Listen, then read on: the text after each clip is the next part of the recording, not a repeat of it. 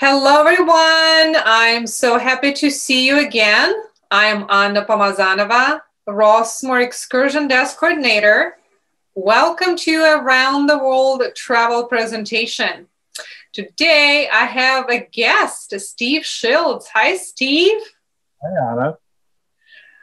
I know that a couple of years ago, you went on an amazing adventure. It was a cruise from Santiago, Chile, to Buenos Aires, Argentina, all around South America. Yes, around Cape Horn. Wonderful. And today, Steve is going to tell us about this amazing cruise and show us some pictures. Yes, I'm ready. In February of 2018, I took a trip to South America with 3 close friends and about 15 other people I work with at the San Francisco Cruise Pier and some friends of theirs. We went mainly to sail on the Emerald Princess from Santiago, Chile to Buenos Aires, Argentina, but we extended the trip at both ends. My friends were Elaine Berg, a travel agent from Pleasanton, Susan Levine, Elaine's sister from Alameda, and Roy Palmieri, another travel agent from Cambridge, Massachusetts. We flew on Avianca Airlines, the national airlines of Colombia. 3 of us from Los Angeles and Roy from Boston. We flew business class, which, as you can see, is quite luxurious. And since all Avianca flights stop in Bogota and none of us had ever been there, we decided to overnight. We arrived early in the morning, dropped our bags at the airport hotel, and were picked up by a guide that I had hired. One of the first stops she took us to was the funicular to a 10,000-foot high viewpoint and church overlooking the city. Here's the church, which is called Montserrat. And here is the view of the city. Oh, wow. Spectacular. Yes, it's huge. Who would think that? I had a hard time breathing at the altitude. It's about 1,000 feet higher up at the church than where this picture was taken than down in the city. Back down in the city, we saw signs of America. Subway. And many buildings painted with wonderful and fanciful murals. This is just one of them, but there was a line of them up and down the block. One of the many buildings that you visit is the Gold Museum. Quite large. This is just one picture of it. We stopped and had lunch, and I couldn't help but be impressed with the really gigantic avocados that they have in Colombia. One of the best and totally free things to do is the Botero Museum. I know you'll recognize his paintings and sculptures immediately. He was a Colombian. He gave this museum. Here's one of his most famous pictures. That's the artist himself over on the left. You see his sculptures everywhere. I saw one in Minnesota a year ago. And that's a self-portrait, but not the person in the front. This is also at the museum, and here are Susan, Elaine, Roy, and me. And that black hand is something else that he sculpted. Now we've had a good night's sleep and a 6-hour flight to Santiago, the capital of Chile. We arrived on a Sunday and not very much was open, but here's a typical downtown plaza, very colonial looking, always a church on the square. Here's some fruit in the market.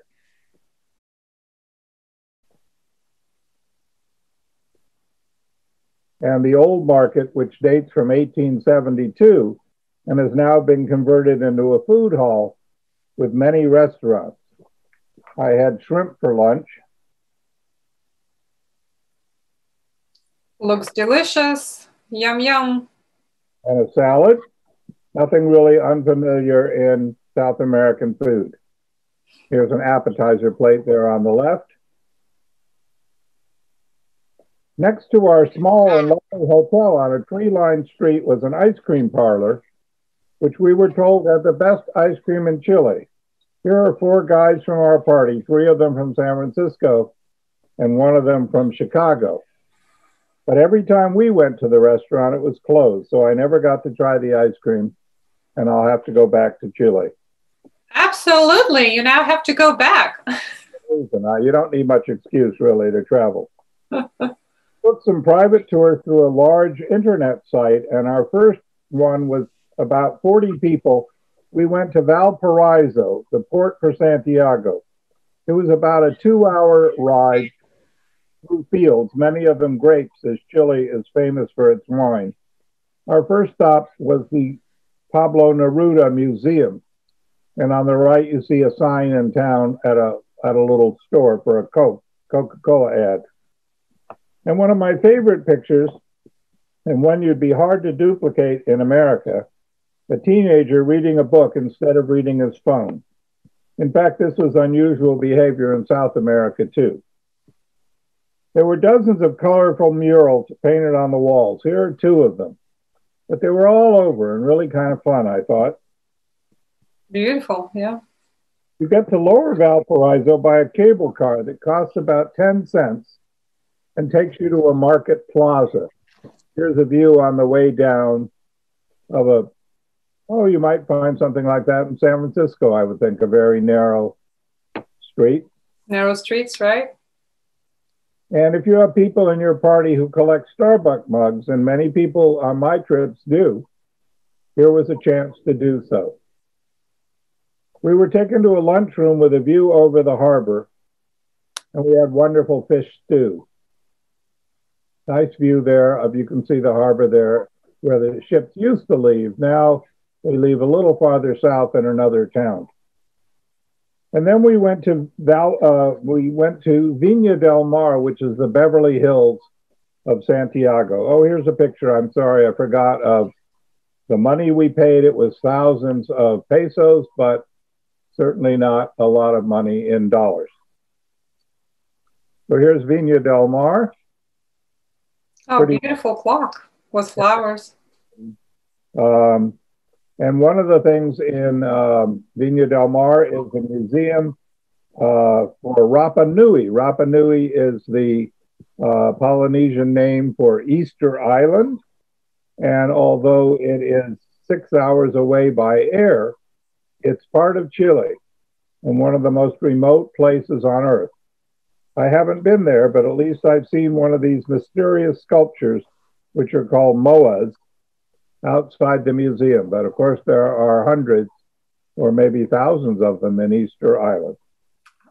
How large are they, Steve? Are they pretty big? Oh, yeah, that's probably 15 or 20 feet high.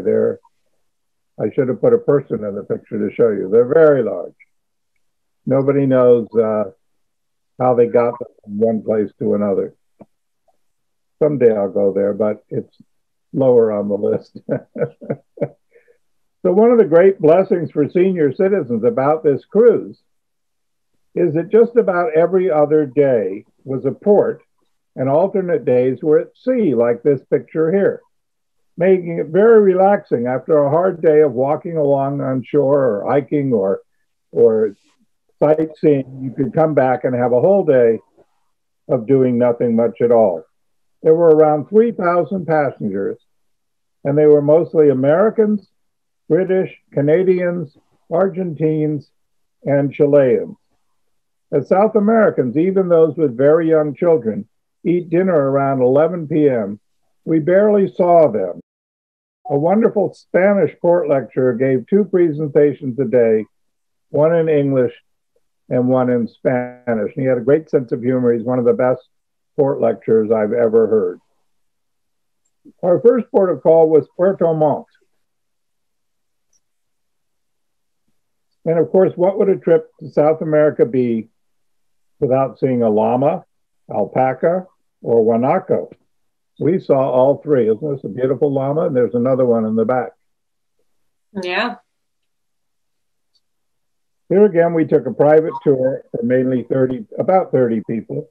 The countryside is beautiful, and we were told you could buy a new house with a car for about what a garage would cost in California. We were taken to a river with this beautiful waterfall, really unspoiled spot. Isn't that lovely? Yeah, beautiful. And here is Elaine and me with the water in the background, and the entrance then to a lakeside park, and a pier that goes into the lake. Nice, beautiful. We were taken to a large tourist restaurant with a huge buffet. I wonder if we'll ever get to eat buffets again in our life. I have no idea. But in this part of the South America, actually everywhere in South America, pretty much everybody eats steak, and it was very good, and all the food was very fresh. We had a waiter who laughs a lot and really seemed to enjoy his job. The town we were in was called Rosales. And I don't know whether it's named after the hundreds of roses growing here or whether they planted the roses after the city was named. But it was here in Patagonia that I saw my first of the Northern California-based Patagonia stores.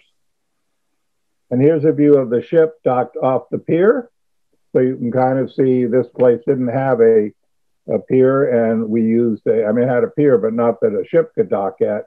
So you can see the little tender there on the side of the ship. That's how you got to and from the ship. Again, underway, you can see that the weather began to deteriorate. We were lucky, the weather, of course, in South America is reversed, and this is summertime. But as you go south, it still got cold and dreary. We were lucky we never had a rainy day ashore, but we had a lot of them at sea, and the ship was not equipped with a covered pool as many of them are. What we did have is this elite lounge where every day at 5, they had a small buffet for their best customers. In fact, no one ever checked to see if you belong, so feel free to use it anyway. These are my friends from the cruise pier in San Francisco. One piece of good advice some Rossmore friends who had taken this cruise before had given me was that if you're going from Chile to Argentina, get a room on the port side of the ship. And if you're going in the other direction, on the starboard side. This is the reason. There's wonderful views of these glaciers that you get from your balcony, or if you don't have a balcony, from your window. So here's some more about here's a beautiful view of the ship. And then we arrive in the next port, which is Punta Arenas. Susan Spanish was quite good, and she got us a taxi to take us to this private museum of ship replicas, which includes the Magellan ship and the Darwin ship. Here's a map of Magellan's voyage by this spot. You can tour the ships.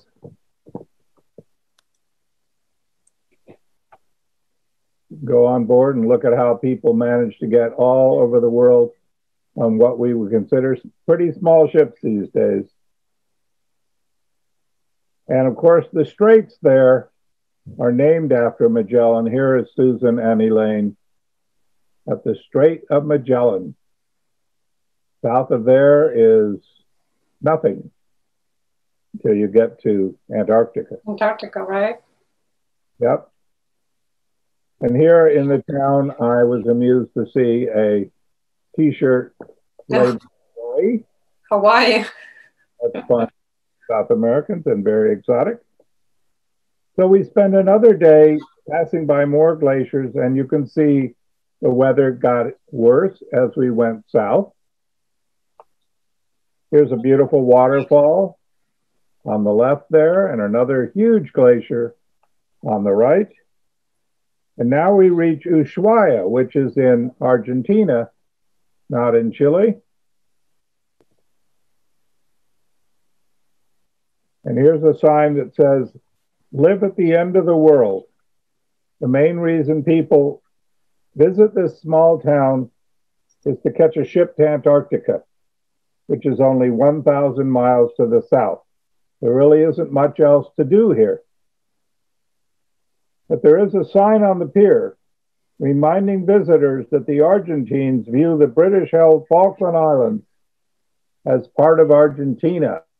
along, they call it the Malvinas, you can see up there, and the South Georgia Islands and the South Sandwich Islands, all of which the rest of the world recognizes being part of Great Britain, but not the Argentines. So are they still trying to dispute that that's their territory or no? They're definitely disputing it, but they aren't doing anything militarily, I don't think. Okay, oh good. So it's a peaceful protest. This was the protest right there. Yeah. Somebody cut up. But first we circle back to the end of the world, the real end of the world, which is in Chile again. This is Cape Horn. So when people say they're going around the Horn, this is it. And it contains a small naval outpost and not much else. We were told that people can have children, the sailors and their wives and children up to the age of 10. After that, they have to go back to the mainland so the children can go to school at older children's school. The weather, your ship will either circle this island or go by one side and then turn around and come back. Of course, it isn't really the end of the world, but they call it the end of the world, and it is the end of South America. Now we get to the main reason to take this cruise, a 600-mile detour to the Falkland Islands. And I should say that although this is the highlight of the cruise, only 50% of the ships that go to the Falkland Islands are able to get in because the weather is terrible and there is no pier. So I just really prayed the night before that we'd have good weather, and we had absolutely fabulous weather. Wow, lucky you. Oh, we really were. The Argentines call this Las Malvinas. And because many Argentines were on our cruise, Princess split the difference and didn't call it either one. They called it Port Stanley. And they advised us that if we bought T-shirts that said Falkland Islands, we should not wear them in the Argentine ports. You may recall that Argentines attacked this lightly fortified island and overwhelmed the few sailors, only to have Maggie Thatcher strike back and throw them out. But that's not why we came. We came to see Valentia Point. To do that, you get in privately owned Land Rovers and Jeeps, 4 to a car. And the local driver is also your guide. You have to book this very expensive excursion early, as only about 60 people can visit it. And it takes about 3 hours over an ever-diminishing road. Here's what that road looks like. And you can see why you need a Land Rover. And it got worse after that. But here's why you came. Of course, you aren't supposed to do this, but this Argentine woman just loved penguins, and there are 4 different kinds here. You're not supposed to go up to the animals, but if the animals come up to you, that's considered okay, and they do. They're kind of curious about us. Now, here's some small penguins, and here is the most spectacular reason for coming this far. Oh, wow. So much money. Isn't this just fantastic? Beautiful. What are they called? Emperor penguins? Penguins. The little bulge you see at the bottom of each penguin is because they're sitting on an egg. They lay one egg, and the males and females, which look alike, unlike many birds, they take turns incubating that egg. Mm-hmm. They're waddling off. You can sometimes see the eggs, and sometimes you see the shells from the ones that have hatched.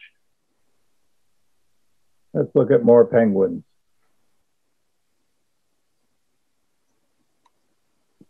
I think you can see on the left, you can see a chick under the penguin in the middle, and there's a full-size chick to the left of that, just standing there. Yeah. Very beautiful. Beautiful. So I took this following picture because this is supposedly an English-speaking country, but they don't know where to put apostrophes. As a former editor, it annoyed me. The penguins in this next shot are on the sand, although it looks like snow. They waddle down to the sea and they plunge in to get food for their chicks. even though all sorts of predators wait in the water. One of the rangers told me that these leopard seals just tear these birds apart. But there's so many thousands of them that the seals don't eat that many compared to the large number. And I don't think they're in any way endangered. There are also gulls that go overhead and break the eggs when the penguins are gone. But there are thousands of these penguins, and it's very interesting because they sort of segregate themselves. They all mix together in this picture, but when they come out of the land, the Gentoo and the Magellans and the Emperors, they all go to their own area. I don't know why that is, but they do. You get a couple of hours to watch this, and you have a sandwich lunch before heading back to Stanley. There isn't much to see in Stanley, but here's a bust of Margaret Thatcher. She's the liberator of the Falklands, and they love her. Apart from tourism for 2 months a year, most people raise ship, and they've recently discovered oil, but not on this island. There's one flight a week to get here if you need to fly in. I met a couple of men from the University of California at Berkeley who are working on something. And there may be 2 ships. The flights, of course, are from Chile. Argentina does not recognize this island, and so they don't have any flights there. Here's a boy who's piping us off the island. He didn't even want tips. He just seemed to be playing for the joy of it. And isn't this a great name for the weekly newspaper? Everything for sale in the stores. I think this probably sells mostly to tourists because the locals probably all know each other and know the news. Everything for sale in the stores was imported from England and marked up 3 times. But even though there's a lot of English people living there, certainly everyone is not English. Many Europeans, many people come for jobs. The pay is pretty high. It's a very international place, and I'm really glad I got there. Back on board the ship for the cruise back to the mainland, we played trivia almost every day between 10 and 4. This wasn't my team, but sometimes they won, and the prizes were trivial too. But when my team won, we got these marvelous penguins for our prize. So that's a big win in trivia, more than I've won at Rossmore Trivia, I would say. Of course, Rossmore Trivia is better, isn't it, Anna? Of course, it's the best. Much harder. Anyway, it's sunrise now, and we arrive in the next port, which is Puerto Madryn. It was so windy that we were delayed until midnight, but they added the missed time to the next port. Again, we joined a private tour, and we walked down this stairway here.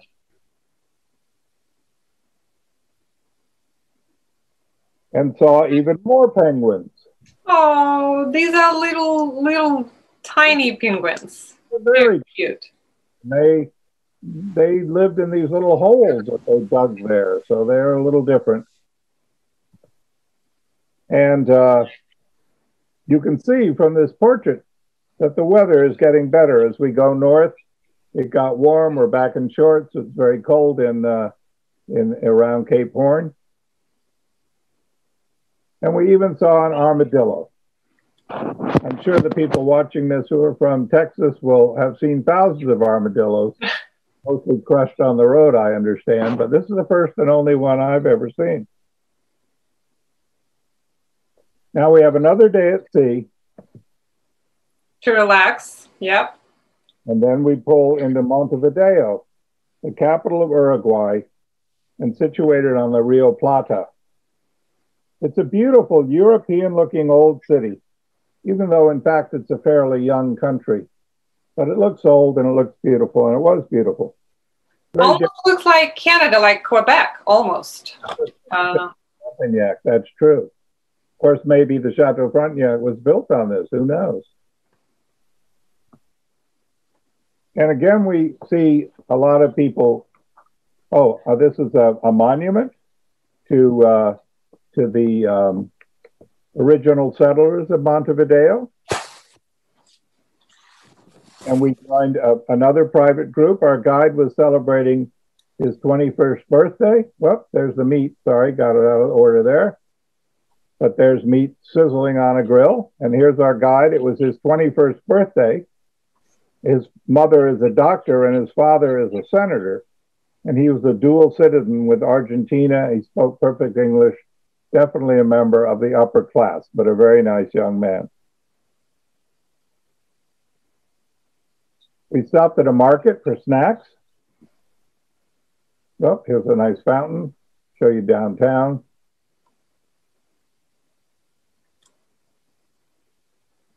And there's a pretty market where we saw dulce de leche, which is very popular all over South America. You can get it on ice cream, you can get it in cookies, you can get it all sorts of different ways. And finally, our guide demonstrated how to feed ducks.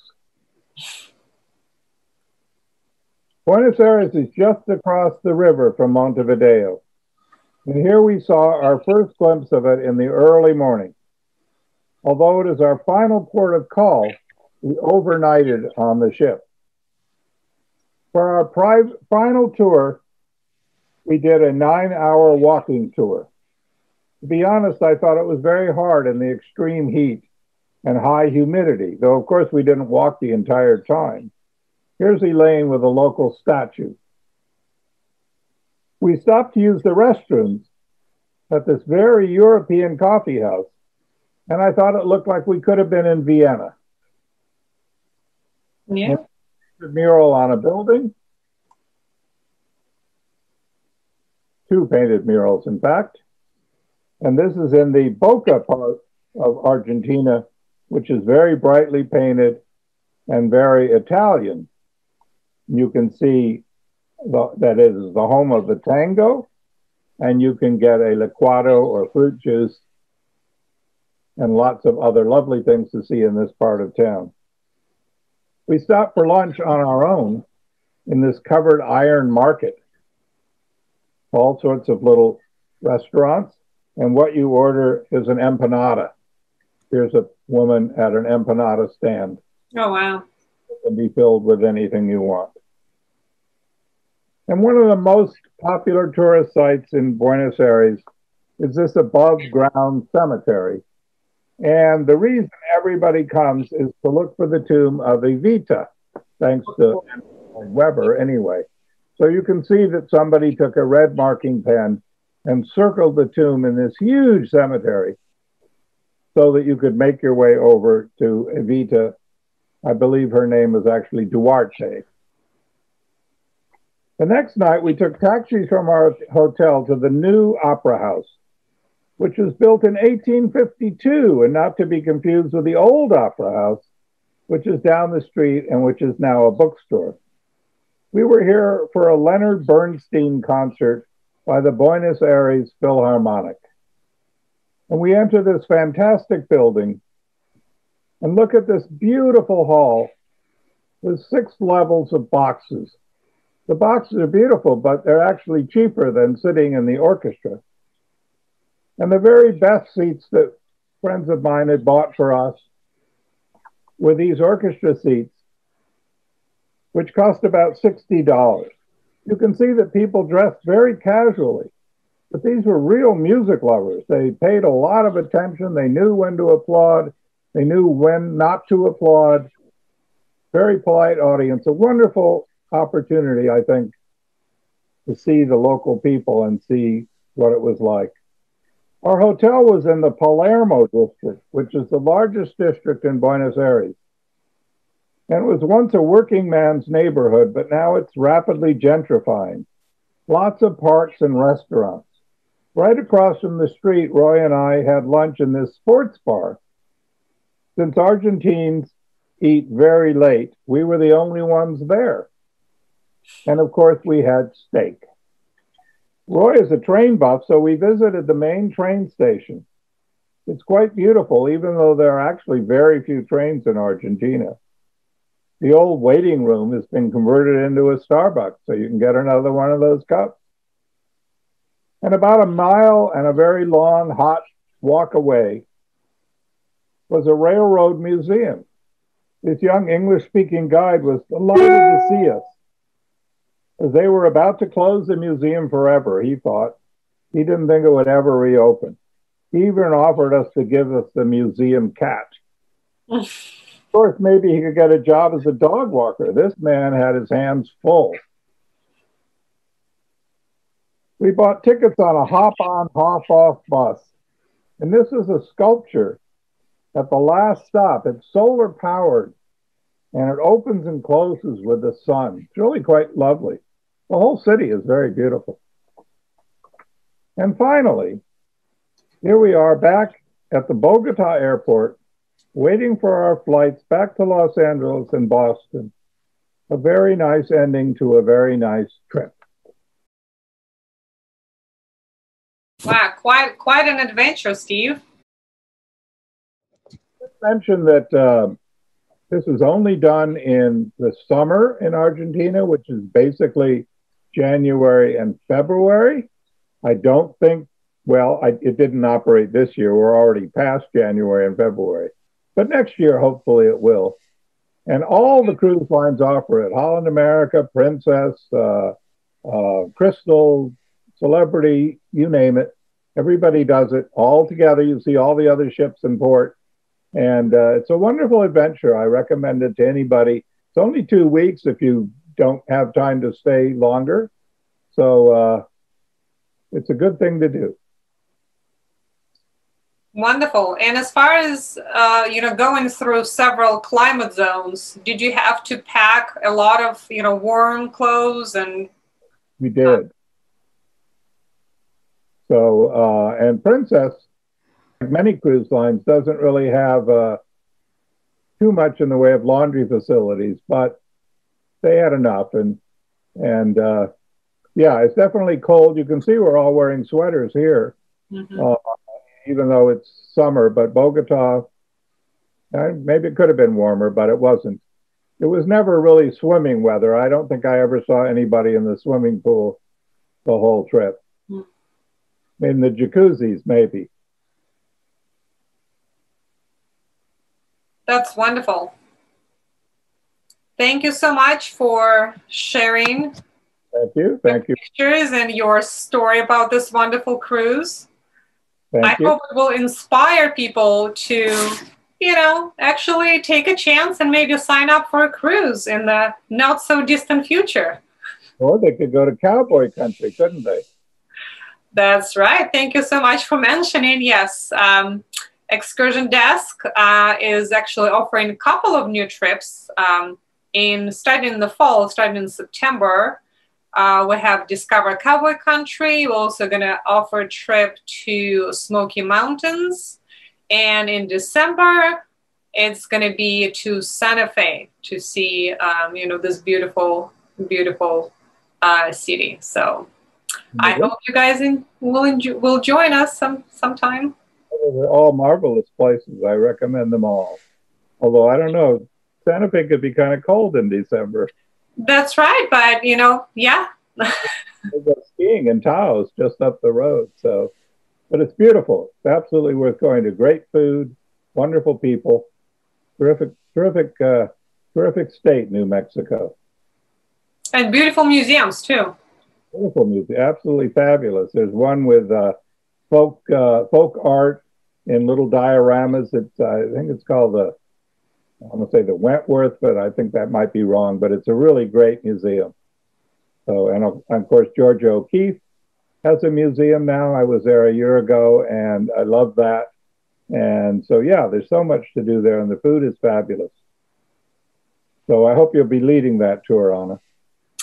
I would love to. We'll see what happens. Well, thank you, everybody, for being with us today. I will see you next Wednesday for another Around the World travel presentation. For now, please stay safe and healthy. Goodbye.